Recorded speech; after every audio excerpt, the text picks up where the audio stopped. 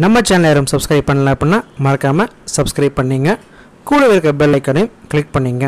அதை மேலே வந்து ஆலை கிளிக் பண்ணிங்க. Hi friends, welcome to our channel learn to crack academy. நம்ம இன்னைக்கு வந்து லாஸ்ட் வீடியோ என்ன பார்த்துருந்தோம், இந்திரா காந்தி அவர்கள் படுகொலை செய்யப்படுறாங்க. அதுக்கப்புறம் இந்தியாவோட youngest prime minister Rajiv Gandhi அவர்கள் வராங்கன்னு பார்த்தோம். இப்போ நம்ம என்ன பார்க்க போறோம்னா, இந்தியாவோட யங்கஸ்ட் பிரைம் மினிஸ்டர் வந்து ராஜீவ் காந்தி அவர்கள் என்னென்ன பண்ணுறாரு, என்னென்ன ஸ்கீம்ஸ் கொண்டு வர்றாரு, அவர் லைஃப்பில் என்ன நடக்குது, அவர் ஃபுல்லாக 5 வருஷம் கம்ப்ளீட் பண்ணுறா இல்லையா அப்படிங்கிறதான் நம்ம இந்த வீடியோவில் பார்க்க போகிறோம். ஸோ நம்ம நேராக வீடியோக்குள்ளே போகலாம். அதுக்கு முன்னாடி சேனலை சப்ஸ்கிரைப் பண்ணல அப்படின்னா மறக்காமல் சப்ஸ்கிரைப் பண்ணி கூட இருக்க பெல் ஐக்கனை கிளிக் பண்ணிங்க. நேராக நம்ம வீடியோக்குள்ளே போகலாம்.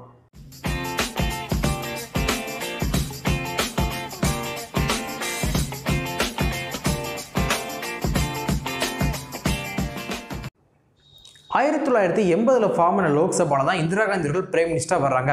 அந்த லோக்சபாவோட பீரியட் 85 தான் முடிய வேண்டியது. பட் எதிர்பார்த்த விதமாக அதுக்கு கரெக்டாக ஒரு வருஷத்துக்கு முன்னாடி இந்திரா காந்தி அவர்கள் இறந்து போனால தான் ராஜீவ் காந்தி அவர்கள் இப்போ பிரைம் மினிஸ்டர் வந்திருக்காரு. இன்னும் சொல்ல போனால் ராஜீவ் காந்தி அவர்கள் இப்போ பிரைம் மினிஸ்டர் வந்திருக்காருல, அவங்க அம்மா இறந்து போனதுக்கு வரும். இவருக்கு இனிமேல் வந்து ஒரு வருஷம் வரைக்கும் தான் டைம் இருக்குது பிரைம் மினிஸ்டர் இருக்க. அதுக்கப்புறம் என்னாகும், திரும்ப லோக்சபாக்களையும் எலெக்ஷனாக ஃபேஸ் பண்ணணும். அப்போ தான் ராஜீவ் காந்தி அவர்கள் ஒரு சின்ன ஐடியா பண்ணுறாரு. என்ன பண்ணுறாருன்னு பார்த்தீங்கன்னா, இப்போ நம்ம லோக்சபா கலைச்சு எலெக்ஷனை ஃபேஸ் பண்ணோம் அப்படின்னா நம்ம அம்மா இறந்து போனால அந்த அனுதாப ஓட்டுகளை நமக்கு கிடைக்கும், நம்ம திரும்பவும் 5 வருஷம் ஈஸியாக ரூல் பண்ண முடியும் அப்படின்னு ஒரு சின்ன ஐடியா பண்ணாரு. ராஜீவ் காந்தி அவர்கள் நினைச்ச மாதிரி என்ன பண்ணாருன்னா, ஆர்டிகல் 85 யூஸ் பண்ணி லோக்சபாவை கலைக்கிறாங்க. நம்ம ஏற்கனவே பார்த்தோம், 2015 ஜெயலலிதா எக்ஸாமில் கேட்டிருக்காங்க. லோக்சபாவை கலைக்கிற ஆர்டிகல் வந்து ஆர்டிகல் 85, அதை யூஸ் பண்ணி பிரசிடென்ட் மூலமாக லோக்சபாவை கலைக்கிறாங்க, எலெக்ஷனை ஃபேஸ் பண்ணுறாங்க. ராஜீவ் காந்தி அவர்கள் நினைச்ச மாதிரியே இந்திரா காந்தி அவர்கள் இறந்து போனதுனால உருவான அனுதாபம் எல்லாமே ஓட்டா மாறுது. இதனால காங்கிரஸ் கட்சி ஈஸியாக வின் பண்ணுறாங்க. வின் அப்படின்னா சாதாரணமான வெற்றி கிடையாதுங்க, இமாலய வெற்றி. எப்படின்னு பார்த்தோன்னா இப்போ வரைக்குமே அதாங்க ரெக்கார்டு. ஒரு தனி கட்சி ஒரு எலெக்ஷனில் அதிகபட்ச இடங்களை வின் பண்ணதுனா 1984 காங்கிரஸ் மட்டும்தான். கிட்டத்தட்ட 404 இடங்களை மட்டுமே காங்கிரஸ் வின் பண்ணிக்காங்க. பாருங்க, மொத்தம் வெறும் 545 தொகுதி தான். அந்த 545 404 இடங்களை காங்கிரஸ் மட்டுமே வின் பண்ணிச்சு. அது வந்து இப்போ வரைக்குமே ரெக்கார்டு. ஜவஹர்லால் நேரு அவர்கள், இந்திரா காந்தி அவர்கள் அவங்களால செய்ய முடியாத ஒரு சாதனையை அவங்க பேரன், அதாவது ஜவஹர்லால் நேரோட பேரன் ராஜீவ் காந்தி அவர்கள் செஞ்சாரு. அதுக்கு ரீசன் இந்திரா காந்தி அவர்கள் மரணம் ஏற்படுத்தின மிகப்பெரிய அனுதாபம் தான். லாஸ்ட் இயர் ரொம்ப இன்ட்ரெஸ்டிங்காக ஒரு கொஸ்டின் கேட்டிருந்தாங்க. என்ன கொஸ்டின் அப்படின்னு பார்த்தீங்கன்னா, இந்தியாவில் ஒருத்தர் பிரைம் மினிஸ்டர் இருந்திருக்காரு. பிரைம் மினிஸ்டர் இருந்துட்டு அடுத்த லோக்சபாவில் அவரே எதிர்கட்சி தலைவராக ஆப்போசிஷன் லீடராக செயல்பட்டிருக்காரு. அது யாருன்னு சொல்லி கேட்டிருக்காங்க. பாருங்க, பிரைம் மினிஸ்டர் இருந்திருக்காரு, அடுத்த லோக்சபாவில் எதிர்கட்சி தலைவராக செயல்பட்டிருக்காரு. அது யாருன்னு கேட்குறாங்க. 4 ஆப்ஷன் கொடுத்துருக்காங்க. ராஜீவ் காந்தி அவர்கள், இந்திரா காந்தி அவர்கள், ராகுல் காந்தி, சோனியா காந்தி. நமக்கு நல்லாவே தெரியும், ராகுல் காந்தியும் கிடையாது, சோனியா காந்தியும் கிடையாது. ஏன்னா அவங்க வந்து பிரைம் மினிஸ்டராக இருந்ததே கிடையாது, அடிச்சிடலாம். இப்போ 2 பேர் இருக்காங்க, ராஜீவ் காந்தி அவர்கள், இந்திரா காந்தி அவர்கள். இதில் பார்த்தீங்கன்னா நம்மள இந்திரா காந்தி நம்ம பார்த்துருக்கோம். ஸோ அவங்கள பற்றி பார்க்கலாம். 66 தான் இந்திரா காந்தி அவர்கள் பிரைம் மினிஸ்டராக வர்றாங்க. 77 வரைக்கும் கண்டினியூவாக 11 years Indira Gandhi prime minister இருக்காங்க. அப்புறம் 77 தான் தேசாய் அவர்கள் பிரைம் மினிஸ்டர். யார்? மொரார்ஜி தேசாய் அவர்கள் 77 பிரைம் மினிஸ்டர் வர்றார். ஒரு அந்த டைமில் இந்திரா காந்தி அவர்கள் எதிர்கட்சி தலைவராக செயல்பட்டுருப்பாங்களா அப்படின்னு யோசிச்சோம்னா வாய்ப்பே கிடையாது. ஏன்னா 77 எலெக்ஷனில் காங்கிரஸ் மட்டும் தொக்கலை. இந்திரா காந்தி அவர்களே அவங்க சொந்த ரேபரலி தொழிலே தோற்றுருவாங்க. அவங்க தோற்றதுனால கண்டிப்பாக அவங்க லோக்சபாவுக்கு போயிருக்க வாய்ப்பே கிடையாது. ஸோ 77லேருந்து 80 வரைக்கும் வேற ஒருத்தவங்க தான் எதிர்கட்சி தலைவர் செயல்பட்டுருப்பாங்க. ஸோ திரும்ப 80 எலெக்ஷன் வருது. 80 இந்திரா காந்தி பிரைம் மினிஸ்டர் வராங்க. பட் என்ன, அது 84 அவங்க இறந்து போயிறாங்க, 84 அவங்க கொண்டுறாங்க. ஸோ அப்போனா அவங்க அந்த மாதிரி பிரைம் மினிஸ்டர் இருந்துட்டு அடுத்து லோக்சபாவில் எதிர்கட்சி தலைவரை செயல்பட்டுருக்க வாய்ப்பே கிடையாது. அப்போ ஆன்சர் என்ன? ராஜீவ் காந்தி அவர்கள் தான். ராஜீவ் காந்தி அவர்கள் தான் இதுக்கப்புறம் இன்னொருத்தர் பிரைம் மினிஸ்டர் வருவார். அவர் பிரைம் மினிஸ்டர் இருக்கும்போது எதிர்கட்சி தலைவராக செயல்படுவார். இது எக்ஸாமில் கேட்டிருந்தாங்க. ரொம்ப முக்கியமான விஷயம். இந்த மாதிரி கொஸ்டின்லாம் சால்வ் பண்ணுறது தான் நம்ம வந்து கதை பண்ணுறது தெரியணும். அது தெரிஞ்சாதான் அந்த மாதிரி கொஸ்டின்லாம் ஈஸியாக சால்வ் பண்ண முடியும். ராஜீவ் காந்தி அவர்கள் பிரைம் மினிஸ்டர் வரும்போது இருந்த ஒரு முக்கியமான விவாதம் என்ன அப்படின்னா, ராஜீவ் காந்தி அவர்களை யார் பாதுகாப்பு தருது அப்படின்னு சொல்லிட்டு. ஏன்னா இந்திரா காந்தி அவர்கள் இறந்து போகும்போது நடந்த முக்கியமான பிரச்சனையே பாதுகாப்பு குறைபாடு தான். அதனால தான் அவங்க பாதுகாப்பில் இருந்தவங்களே இந்திரா காந்தி அவர்களை சுட்டு கொண்டாங்க. ஸோ அது மாதிரி இனிமேல் எந்த பிரச்சனையும் வரக்கூடாது அப்படின்றதுக்கு என்ன முடிவு பண்ணுறாங்கன்னா, இனிமேல் பிரதமர்களுக்கு இந்தியாவோட உச்சக்கட்ட பாதுகாப்பு கொடுக்கணும், அதுக்காக தனியாக ஒரு பிரிவை உருவாக்கணும் அப்படின்னு முடிவு பண்ணுறாங்க. இன்னொன்று முடிவு பண்ணுறாங்க, அது வரைக்கும் அந்த பிரிவை உருவாக்குற வரைக்கும் ராஜீவ் காந்தி அவர்களுக்கு இந்திய ராணுவமே பாதுகாப்பு கொடுக்கட்டும் அப்படின்னு முடிவு பண்றாங்க. இந்தியாவில் இந்திய ராணுவமே பாதுகாப்பு கொடுத்த ஒரே பிரதமர் யார் அப்படின்னா ராஜீவ் காந்தி அவர்கள் தான். அவருக்கு முன்னாடியும் கிடையாது, அவருக்கு அப்புறமும் கிடையாது. 1985 பிரதமர்களுக்கு பாதுகாப்பு தரதுக்காக தனியாக எஸ்பிஜி அப்படின்னு உருவாக்குறாங்க. எஸ்பிஜி ஸ்பெஷல் ப்ரொடக்ஷன் குரூப்னு சொல்லுவாங்க. ரீசெண்டாக காப்பான் படத்தில் சூர்யா வரல, அதாங்க ஸ்பெஷல் ப்ரொடக்ஷன் குரூப். இந்தியாவோட உச்சக்கட்ட பாதுகாப்பை இப்போ பிரதமருக்கு மட்டும் கொடுத்தாங்க. இன்னும் முக்கியமான விஷயங்க, ஆரம்பிக்கும் போது யாராக இருந்துச்சுன்னா பிரதமருக்கும் அவங்க குடும்பத்தில் மட்டும்தான் இந்த எஸ்பிஜி பாதுகாப்பை கொடுத்தாங்க. பின்னாடி என்னன்னா நல்லாவே எல்லாருக்கும் தெரியும், 1991 ராஜீவ் காந்தி அவர்கள் படுகொலை செய்யப்படுவார். அப்போ அவர் முன்னாள் பிரதமர். ஸோ முன்னாள் பிரதமரே கொண்டுட்டாங்கன்றதுக்காக என்ன பண்ணுவாங்கன்னா, இனிமே பிரதமர்களுக்கு மட்டும் கிடையாது, முன்னாள் பிரதமர்களுக்கும் எஸ்பிஜி பாதுகாப்பு கொடுக்கணும்னு முடிவு பண்ணுறாங்க. ஸோ அது மூலம் என்ன ஆகுதுன்னா, பிரதமர் அவங்க குடும்பத்தில் உள்ளவங்க, முன்னாள் பிரதமர் அவங்க குடும்பத்தில் உள்ளவங்க, அவங்க எல்லாருக்குமே எஸ்பிஜி பாதுகாப்பு கொடுத்துக்கிட்டு இருந்தாங்க. லாஸ்ட் இயர் 2019 வரைக்கும் இந்தியாவில் யாராருக்கெல்லாம் எஸ்பிஜி பாதுகாப்பு கொடுத்தாங்க அப்படின்னா, பிரைம் மினிஸ்டர் நரேந்திர மோடி அவர்கள், அதுக்கப்புறம் முன்னாள் பிரதமர் அப்படின்ற மன்மோகன் சிங் அவர்கள், அவங்க ஒய்ஃப் ஒருத்தாங்க, அதுக்கப்புறம் ராஜீவ் காந்தி அவர்களோட குடும்பத்தில் உள்ள சோனியா காந்தி அவர்கள், ராகுல் காந்தி, பிரியங்கா காந்தி, மொத்தம் 6 பேர் கொடுத்துட்டு இருந்தாங்க. பட் என்ன ஆச்சுன்னா, போன வருஷம் ஒரு அமெண்ட்மெண்ட் கொண்டு வந்து இனிமே இப்போ பிரைம் மினிஸ்டருக்கு மட்டும் அந்த எஸ்பிஜி பாதுகாப்பு இருக்கட்டும், மற்றபடி மன்மோகன் சிங், அவங்க ஒய்ஃப் சோனியா காந்தி, ராகுல் காந்தி, பிரியங்கா காந்தி, இவங்க யாருக்கும் எஸ்பிஜி பாதுகாப்பு கிடையாது. அவங்களுக்கு அதுக்கு அடுத்து அதிகபட்ச பாதுகாப்பான Z பாதுகாப்பு கொடுக்கப்படும் அப்படின்னு அனௌன்ஸ் பண்ணாங்க. எதனால எஸ்பிஜி பாதுகாப்பை அவங்களுக்கு கேன்சல் பண்ணாங்க அப்படின்னா, எஸ்பிஜி பாதுகாப்பு அந்த சட்டத்தில் ஒரு பாயிண்ட் இருக்குங்க. முன்னாள் பிரதமர்கள் அவங்க குடும்பத்தில் உள்ளவங்களுக்கு அவங்களுக்கு அச்சுறுத்தல் இருக்கா இல்லையான்றதை உளவுத்துறை ரிப்போர்ட் மூலமாக தெரிஞ்சுக்கிட்டு அதுக்கேற்ற மாதிரி அவங்களுக்கு எஸ்பிஜி பாதுகாப்பு கொடுக்கலாமா வேண்டாமா அப்படின்றத கவர்மெண்ட்டே முடிவு பண்ணிக்கலாம் அப்படின்னு சொன்னாங்க. அதை வச்சு தான் 2014 வரைக்கும், 2004 2014 வரைக்கும் பிரைம் மினிஸ்டர் இருந்த மன்மோகன் சிங் அவர்களுக்கு அதுக்கப்புறம் தொடர்ந்து 5 ஆண்டுகள் எஸ்பிஜி பாதுகாப்பை கொடுத்தாங்க. 2019 தான் அதை கேன்சல் பண்ணாங்க. சோனியா காந்தி குடும்பம் இருக்காங்களா, சோனியா காந்தி, ராகுல் காந்தி, பிரியங்கா காந்தி, அவங்க 3 பேருக்குமே ராஜீவ் காந்தி கொல்லப்பட்டதுக்கு அப்புறமா அதுலேருந்து இப்போ போன வருஷம் வரைக்கும் எஸ்பிஜி பாதுகாப்பு கொடுத்துட்டு இருந்தாங்க. ஸோ இனிமே அவங்க அச்சுறுத்தல் கம்மி அப்படின்ற முறையில் தான் போன வருஷம் அவங்க எல்லாருக்குமே எஸ்பிஜி பாதுகாப்பை கேன்சல் பண்ணிட்டு Z பாதுகாப்பை கொடுத்தாங்க. ஸோ இப்போ இந்த நிமிஷம் பார்த்தீங்கன்னா இந்தியாவில் எஸ்பிஜி பாதுகாப்பு இருக்க ஒரே ஆள் யாருன்னா பிரைம் மினிஸ்டர் நரேந்திர மோடி அவர்கள் மட்டும்தான். எக்ஸாம் பாயிண்ட் ஆஃப் வியூவில் சில முக்கியமான ஆக்ட் எல்லாமே ராஜீவ் காந்தி அவர்கள் பிரைம் மினிஸ்டருக்கு போய் வந்திருந்தாங்க. 1986 3 ஆக்ட் வந்திருக்கும். இது 3மே ரொம்ப ரொம்ப முக்கியமான ஆக்டுங்க. கன்சியூமர் ப்ரொடக்ஷன் ஆக்ட் அப்படின்னு சொல்லுவாங்க, ஷார்ட்டாக கோப்ரோ ஆக்ட்னு சொல்லுவாங்க. முக்கியமான GoPro act, consumer protection act, நுகர்வோர் பாதுகாப்பு சட்டம், அது 1987 வந்தது, ரொம்ப ரொம்ப முக்கியமானது.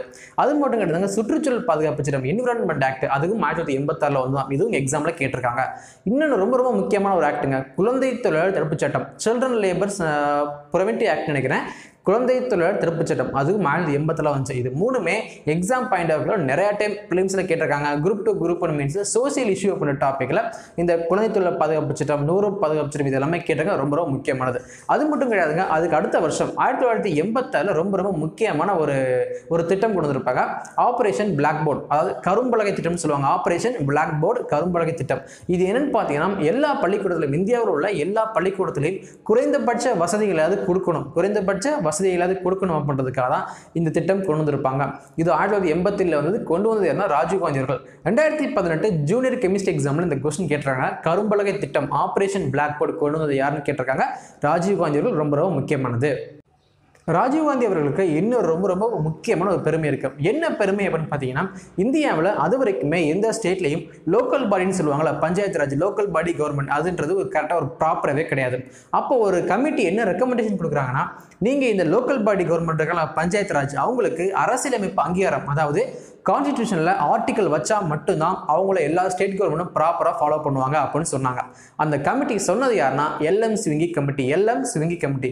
இதுக்கும் ராஜீவ் காந்தி அவர்களும் என்ன தொடர்புன்னு பார்த்தீங்கன்னா, ராஜீவ் காந்தி அவர்கள் தான் அந்த கமிட்டியை ஃபார்ம் பண்ணது. 1986 ராஜீவ் காந்தி அவர்கள் ஃபார்ம் பண்ண கமிட்டி தான் L.M.Singhvi கமிட்டி. அந்த கமிட்டி ரெக்கமெண்டேஷன் என்ன சொல்லியிருப்பாங்கன்னா, பஞ்சாயத்து ராஜுக்கு அரசியலமைப்பு அங்கீகாரம் கொடுங்க அப்படின்னு சொல்லியிருப்பாங்க. அந்த கமிட்டி ரெக்கமெண்டேஷனை ஃபாலோ பண்ணி தான் பின்னாடி நரசிம்மராவ் பிரைம் மினிஸ்டர் வரும்போது பஞ்சாயத்து ராஜுக்கு ஒரு முக்கியமான அங்கீகாரம் கொடுத்து இந்தியா முழுக்க பஞ்சாயத்து ராஜை ஒரு பவர்ஃபுல்லி தான் உருவாக்கியிருப்பாங்க. அதுக்கு முக்கியமான ரீசன் வந்து L.M.Singhvi கமிட்டி ஃபார்ம் பண்ணது யாருன்னா ராஜீவ் காந்தி அவர்கள். L.M.Singhvi ஃபுல் ஃபார்ம் என்னன்னா லட்சுமி மால் சிங்கி. இது முக்கியமாக நினைப்பீங்க. அது ஏன் நான் சொல்றேன்னா, அவருக்கு வந்து இன்னொரு பெருமை ஒன்று இருக்குங்க. லோக்பால் அப்படின்ற வேர்டு இருக்குல்ல, லோக்பால், அந்த வேர்டை காயின் பண்ணது யாருன்னா L.M.Singhvi தான். 2020 ஆர்கியாலஜிக்கல் எக்ஸாமில் எப்படி கேட்டிருந்தாங்கன்னா, லோக்பால் அப்படின்ற வேர்டை காயின் பண்ணது யாருன்னு கேட்டிருந்தாங்க. ஆப்ஷனில் L.M.Singhvi இல்லை. நான் எங்கடா தேடிக்கிட்டே இருக்கேன். அப்போதான் என் கண்ணில் மாட்டுது லட்சுமி மால் சிங்கின்னு இருக்கு. லட்சுமி மால் ஸ்விங்கின்னு இருக்கு. அப்போதான் எனக்கே தெரியும் L.M.Singhviனா ஃபுல் ஃபார்ம் வந்து லட்சுமி மால் சிங்கின்னு. ஸோ அதனால ஞாபகம் வச்சுங்க, L.M.Singhviனா லட்சுமி மால் ஸ்விங்கி. ஒரு பேரை படிக்கும்போது ஃபுல் ஃபார்ம் படிச்சுங்க, ரொம்ப ரொம்ப யூஸ்ஃபுல்லாக இருக்கும். பஞ்சாயத்து ராஜை பொறுத்த வரைக்கும் மொத்தம் 4 கமிட்டி ஞாபகம் இருக்கணும். 1957 ஃபார்ம் பண்ண பல்வேந்திரா மெஹ்தா கமிட்டி, 1977 ஃபார்ம் பண்ண அசோக் மெஹ்தா கமிட்டி, அதுக்கப்புறம் 1985 ஃபார்ம் பண்ண வி.கே. ராவ் கமிட்டி, அதுக்கப்புறம் 1986 L.M.Singhvi கமிட்டி. இதில் பார்த்தீங்கன்னா இந்த 1985 வி.கே. ராவ் கமிட்டி சொல்லல, அது மட்டும் தாங்க பிளானிங் கமிஷன் ஃபார்ம் பண்ண கமிட்டி. மீது எல்லாமே கவர்மெண்ட் ஃபார்ம் பண்ண கமிட்டி. இது 4மே பஞ்சாயத்து ராஜுக்காக உள்ள கமிட்டி. ரொம்ப ரொம்ப முக்கியமானது ஞாபகம் வச்சுங்க. ராஜீவ் காந்தி அவர்கள் பீரியட்ல 2 முக்கியமான அமெண்ட்மெண்ட் கொண்டு வந்திருப்பாங்க. அதில் ரொம்ப ரொம்ப முக்கியமான ஒரு அமெண்ட்மெண்ட் பார்த்தீங்கன்னா 1985 கொண்டு வந்த அமெண்ட்மெண்ட் கட்சி தாவல் தடை சட்டம். அது என்ன கட்சி தாவல் தடை சட்டம் பார்த்தீங்கன்னா, எலெக்ஷன் வரும்போது ஒரு கட்சியில் நின்று ஜெயிச்சு எம்எல்ஏ ஆக வேண்டியது, எலெக்ஷன் முடிஞ்சதுக்கு அப்புறம் எம்எல்ஏ ஆனதுக்கு அப்புறம் வேற கட்சியில் போய் ஜாயின் பண்ண வேண்டியது. இது வந்து அந்த கட்சிக்கும் பாதிப்பு ஏற்படுத்துச்சு, ஒரு முக்கியமான பிரச்சனையாக முடிச்சு அந்த டைம்ல. ஸோ அதுக்கு என்ன பண்ணணும்னா, இதுக்கு வந்து ஒரு முற்றுப்புள்ளி வைக்கணும் அப்படின்றதுக்காக கட்சி தாவல் தடை சட்டம் கொண்டு வராங்க. அது மூலமா என்ன ஆகுதுன்னா, ஒரு கட்சியில் நின்று ஜெயிச்ச எம்எல்ஏ வேற கட்சிக்கு ஜாயின் பண்ணாங்க அப்படின்னா அவங்களோட பதவி பறிக்கப்படும் அப்படின்னு சொல்லி கொண்டு வந்த ஆக்ட் தான் கட்சி தாவல் தடைச்சட்டம். இதுக்குள்ள நிறைய இருக்கு, நம்ம இதெல்லாம் தனியா வந்து கண்டிப்பா பார்க்கலாம். அந்த கட்சி தாவல் தடைச்சட்டம் கொண்டு வந்து ஏன்னா ராஜீவ் காந்தி அவர்கள் 1985 52வது அமெண்ட்மெண்ட் கொண்டு வந்திருப்பாங்க. அந்த அமெண்ட்மெண்ட்ல இந்த கட்சி தாவல் தடைச்சட்டத்துக்காக என்ன பண்ணிருப்பாங்க, 10th ஷெட்யூல் தனியா ஃபார்ம் பண்ணிருப்பாங்க. 10th ஷெட்யூல் தனியா ஃபார்ம் பண்ணிருப்பாங்க. நல்லா பாருங்க, 1985 52வது அமெண்ட்மெண்ட் 10th ஷெட்யூல், அதான் கட்சி தாவல் தடைச்சட்டம். இதை நிறைய வாட்டி கேட்டிருக்காங்க. 2017 ஜெல எக்ஸாம்ல கேட்டிருக்காங்க, 2018 சீனியர் கெமிஸ்ட்ரி எக்ஸாம்லையும் கேட்டிருக்காங்க. இதை வச்சு எப்படி வேணா கொஸ்டின் கேட்கலாங்க. கட்சி தாவல் தடைச்சட்டம் எந்த வருஷம் கொண்டு தான் கேட்கலாம், 1985. அதே வந்து வேற மாதிரி எப்படி கேட்கலாம், கட்சி தாவல் தடைச்சட்டம் எந்த அமெண்ட்மெண்ட் கேட்கலாம், 52. இன்னும் வேற எப்படி கேட்கலாம் அப்படின்னா, அது வந்து எந்த ஷெட்யூலோட தொடர்புடையன்னு கேட்கலாம், 10வது ஷெட்யூல் முக்கியமானது. இதை வச்சு எப்போ என்ன கொஸ்டின் கேட்கலாம், நல்லா பார்த்து ரொம்ப முக்கியமானது. அதுக்கடுத்து இன்னொரு முக்கியமான அமெண்ட்மெண்ட் என்னன்னா, அது வரைக்கும் 1988 வரைக்கும் என்ன பண்ணாங்கன்னா, ஓட்டு போடுறதுக்கான வயசு வந்து 21. ஓட்டு போடுறதுக்கான வயசு 21. என்ன பண்ண ராஜீவ் காந்தி பீரியட்ல தான் 1988 61வது அமெண்ட்மெண்ட்ல என்ன சொல்றாங்கன்னா, இனிமே 21 வயசு வேண்டாம், 18 வயசு வந்த யார் வேணா ஓட்டு போடலாம் அப்படின்னு கொண்டு வர்றாங்க. ஸோ பாருங்க, 21 18 குறைக்கிறாங்க ஓட்டு போடுற வயசை. யார் பீரியட்ல, ராஜீவ் காந்தி பீரியட்ல. எந்த வருஷம், 1988. முக்கியமானது. அது என்ன அமெண்ட்மெண்ட், 61வது அமெண்ட்மெண்ட். பாருங்க, 1988 61வது அமெண்ட்மெண்ட். அது என்ன ஆர்டிகல் அமெண்ட் பண்ணிருப்பா, 326. ஆர்டிகல் 326. அந்த 326 என்ன சொல்லியிருப்பாங்கன்னா, ஓட்டு போடுற வயசு 18 வயசு, 18 வயசு வந்த யார் வேணா ஓட்டு போடலாம்னு சொல்லியிருப்பாங்க. ஆர்டிகல் 326 1988 61வது அமெண்ட்மெண்ட் முக்கியமானது. வச்சுங்க. 1984 பிரைம் மினிஸ்டரா வந்து ராஜீவ் காந்தி அவர்கள் 1989 வரைக்கும் கிட்டத்தட்ட ஃபுல்லா 5 வருஷம் கம்ப்ளீட் பண்றாரு. நல்லா பாருங்க, ஜவஹர்லால் நேரு, இந்திரா காந்திக்கு அப்புறமா 5 வருஷம் ஃபுல்லா கம்ப்ளீட் பண்ண பிரைம் மினிஸ்டர் ராஜீவ் காந்தி அவர்கள் தான். ஏன்னா சாஸ்திரி அவர்கள் வந்த 2 வருஷம் இறந்து போயிடுவாரு. சரண் சிங் அவர்கள் கவர்மெண்ட்டும் வந்துடும், மொரார்ஜி தேசாய் கவர்மெண்ட்டும் வந்துடும். ஸோ பாருங்க, அவங்க 2 பேர், நேரு, இந்திரா காந்திக்கு அப்புறம் ராஜீவ் காந்தி அவர்கள் மட்டும் தான் 5 வருஷம் ஃபுல்லா கம்ப்ளீட் பண்ணியிருப்பாரு. இதுக்கெல்லாம் இன்னும் ரொம்ப ரொம்ப முக்கியமான ஒரு ஒப்பந்தம் போட்டிருப்பாங்க. என்ன ஒப்பந்தம்னு பார்த்தீங்கன்னா, அந்த டைம்ல தான் இலங்கையில் வந்து ஈழத்தமிழ் பிரச்சனை மிகப்பெரிய நடந்துகிட்டு இருக்கும். அப்ப என்ன பண்ணுவோம்னா, பிரபாகரன் அவர்கள் தலைமையில் மிகப்பெரிய சண்டை நடந்துகிட்டு இருக்கும். அப்ப வந்து ராஜீவ் காந்தி அவர்கள் அங்கே உள்ள ஜெயவர்த்தனை அப்படிங்கிற இலங்கை அதிபரோட ஒப்பந்தம் போட்டுப்பாங்க. அந்த ஒப்பந்தம் பேரே ராஜீவ் காந்தி ஜெயவர்த்தனை ஒப்பந்தம். இந்த ஒப்பந்தம் முக்கிய நோக்கம் என்ன, இலங்கையில அமைதியை கொண்டு வரணும் ஒப்பந்தத்துக்காக. ஸோ இந்த ஒப்பந்தத்தை காரணமா வச்சு இந்திய அரசு இலங்கைக்கு அமைதிப்படை அனுப்புவாங்க. ஸோ என்ன ஆகுதுன்னா, பின்னாடி இந்த அமைதிப்படையை ராஜீவ் காந்தி அவர்களுக்கு ஒரு மிகப்பெரிய ஆபத்தா முடியும். அது என்னன்றதை நம்ம பின்னாடி பார்க்கலாம். நெக்ஸ்ட் வீடியோல அமைதிப்படை எதனால ராஜீவ் காந்தி உயிருக்கு மிகப்பெரிய ஆபத்தா வருது அப்படின்றத பார்க்கலாம். ராஜீவ் காந்தி அவர்கள் 1991 தமிழ்நாட்டில் ஸ்ரீபெரும்புத்தூர்ல எதனால கொல்லப்படுறார் அப்படின்றத நம்ம ஃபுல்லா பார்க்கலாம். ஸோ இந்த வீடியோ உங்களுக்கு கண்டிப்பாக பிடிக்கும் நம்புறேன். ஸோ மறக்காம லைக் பண்ணுங்க, சப்ஸ்கிரைப் பண்ணுங்க, ஃப்ரெண்ட்ஸுக்கும் ஷேர் பண்ணுங்க, அவங்களும் தெரிஞ்சுக்கிட்டோம். ஸோ நெக்ஸ்ட் வீடியோவில் மீட் பண்ணலாம். பாய்.